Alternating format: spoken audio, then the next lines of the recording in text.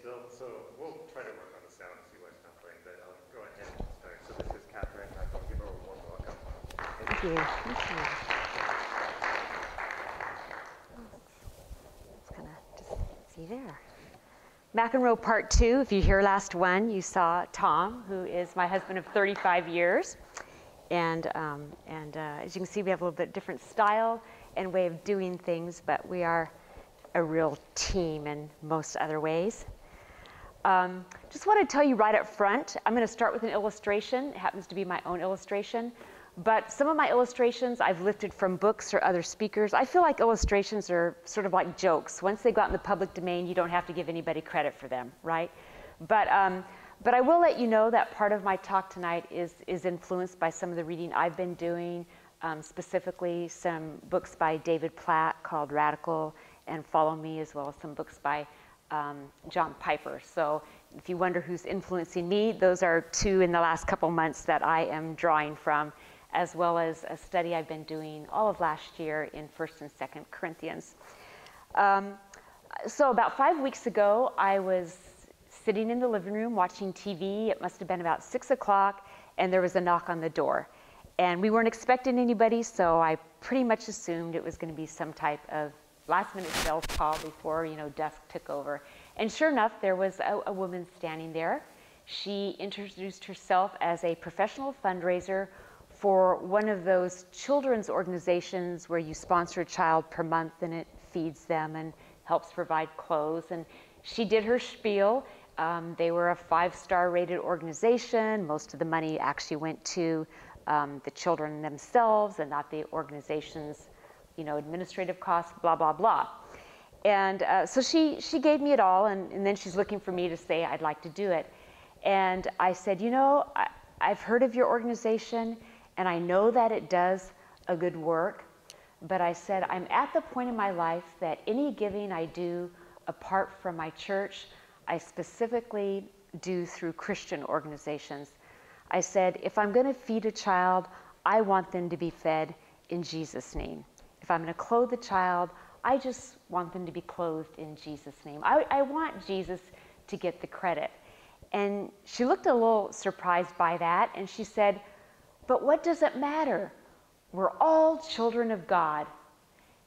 And I had that phenomenon, which I'm sure you've done, where I think of multiple conversations in my mind, all in a millisecond, right? I only had a second to answer, but I'm thinking I could answer this way, I could answer this way. And I just briefly said, actually, we are not all children of God. Again, she sort of got taken by surprise. And I guess she probably figured this wasn't go anywhere, because she did say, but God loves everyone. And I said, yes, God loves everyone. and we said goodbye. So starting with that, we are not actually all children of God automatically. 1 John chapter 3, verse 1. How great is the love the Father has lavished on us, that we should be called children of God, and that is what we are. Okay? And I want to just give you a background of what we were before we were children of God, because the Bible is very clear that we were actually his enemies. He said we were his enemies. He says in our sin that we were alienated from him and hostile toward him. The Bible says that everyone loves darkness and hates the light in their pre-Christian state. It says we live in impurity and wickedness, that our minds are depraved, that we are blinded by the truth, by the God of this world.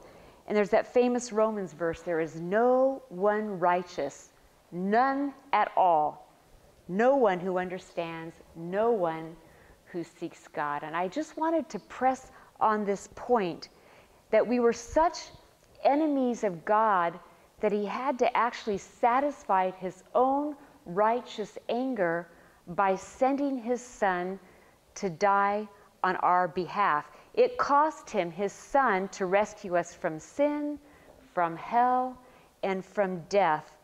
And what's so beautiful, though, about this passage is that God went beyond this rescuing love, beyond the love of sacrifice, beyond the love of forgiveness. He went all the way deep into a kind of love, it says, that he made us a part of his own family. He adopted us as children of God. And if you're not going to take this for granted, you have to start from that truth and that premise that you were his enemy to begin with. And that's what makes this beautiful truth of being adopted into his family so extraordinary. Because God didn't have to do it. God could have said, these are my enemies. They're not worth my son. I wouldn't even sacrifice my son for angels. Why should I sacrifice him for sinful, rebellious humans? Or he could have said, you know what? I will send my son. I will redeem them. But I'm not going to get involved with them on a personal level. I'll just set them up for eternity on some planet. I'll just communicate with angels, but I'm going to be stepping away. But no, he doesn't. He gets deep. He gets involved. He goes all the way in to make us a member of his family. But even adoption, in the way that we normally think of it, isn't an adequate description. And I know you've had Dr. Ekman here. Has anybody heard the Dr. Ekman thing about adoption? That right off the bat, you know? Okay. Well, I had a class from Dr. Ekman at Western Seminary about 15 years ago. So if he ever sees this and wants to correct me when he's here, he can do so. But this is the way I recall Dr. Ekman talking about adoption, basically from Paul the Apostle point of view. In the Roman world, in the ancient Roman world, people didn't do infant adoption. You didn't have to do a lot of paperwork. And the reason was you could go to any dump outside the city and find any number of abandoned babies just thrown in the refuge, usually by the poor. And you could take one without any hassle and take them home and raise them. But people didn't do that. What an elderly couple would do, or a couple that was getting older, usually someone who had had a business, had been successful, accumulated assets, wealth, would do if they were childless, is they would wait. And what they would do is they would find a young, usually adult male, one who already showed promise, a responsible young man, an intelligent young man, a hardworking young man, and they would adopt this one, because he would be a sure thing. They knew he was going to work out. And the point Dr. Ekman says is adoption was for the purpose of bringing the son into the family business.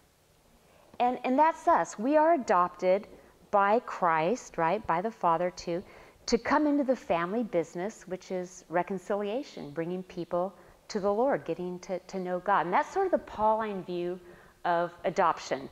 It's the idea of being brought into the family business. But John, the writer of 1 John, is a little bit different. He's taken a little bit of different approach to adoption. And he's taken a little bit of a different approach to the kind of love he wants us to realize. So when he's talking about adoption, it's not about this adult child bringing into the family business.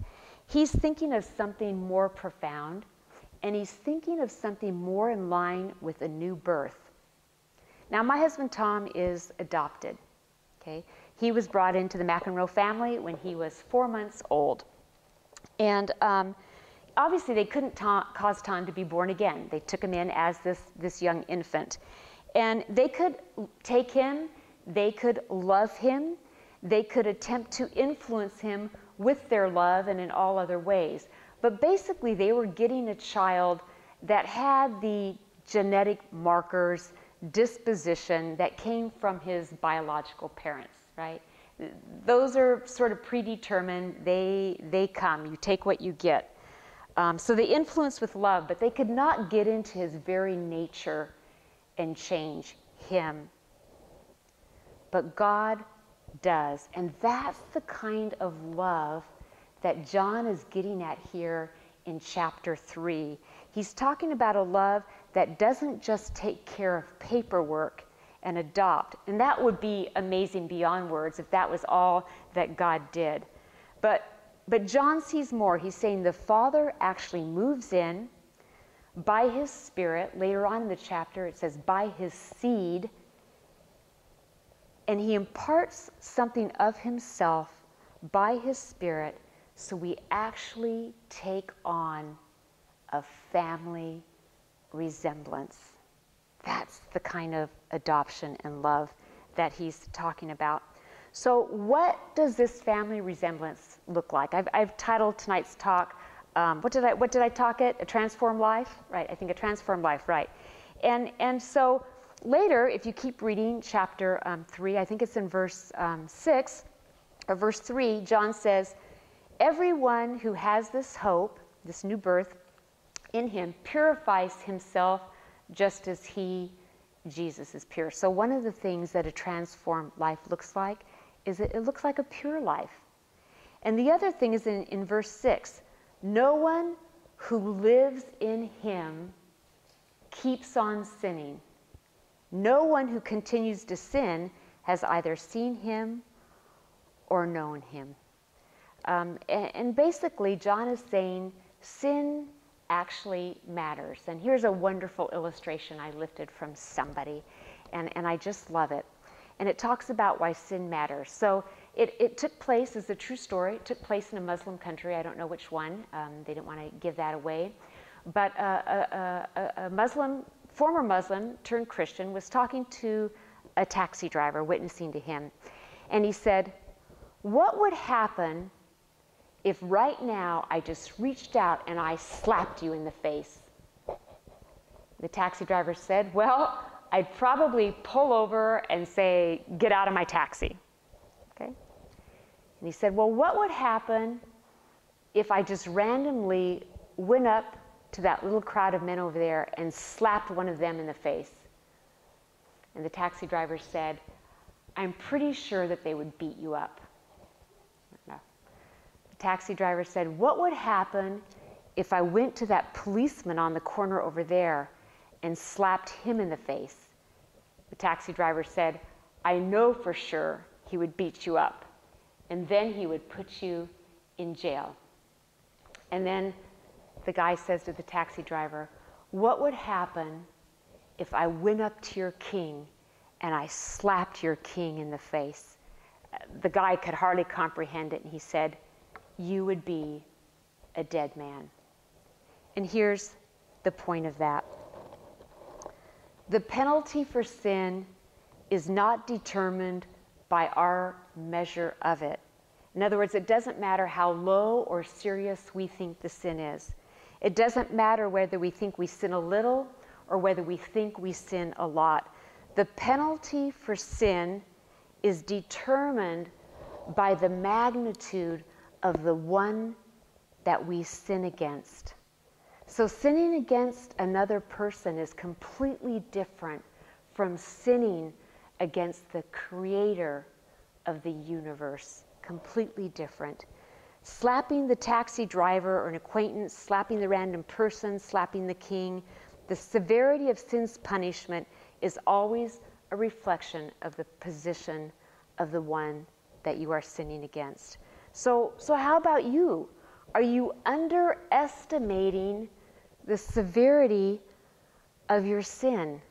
Because if you're underestimating it, you're just not going to be able to grasp the magnitude of being adopted by God into his family, or grasp the idea that he's come so you can resemble him now and not the person that you used to be in the old life or the old nature. And so when we begin our new life with him and he imparted his Holy Spirit in us, it's so that he could transform us from the inside out so that we would start looking more like him.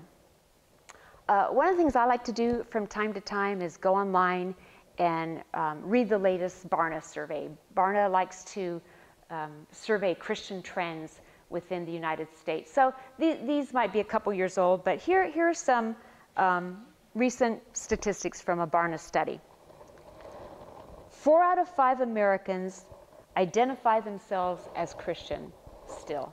I kind of find that hard to believe because here in the Silicon Valley, it's probably less than 5% of anybody goes to any type of religious service, whether it's Christian, Hindu, Jew, Muslim. So, but taking the entire country, 4 out of 5 people would still identify themselves as a Christian. But of those 4 or 5 Americans, half of them are not involved in church on a weekly basis. Half actually believe the Bible is true. The majority don't have a biblical view of the world around them. And although 50% of Americans claim to be born again, meaning that they have a personal relationship with Christ, the Barna Group has found that their beliefs and their lifestyles are virtually not different from the rest of the world around them. In other words, many of them believe that they can earn their place to heaven. Many of these professing Christians believe that Jews and Muslims worship the same God. Some believe that Jesus sinned while he was here on earth. Many describe themselves as marginally committed to Jesus. I'm not sure how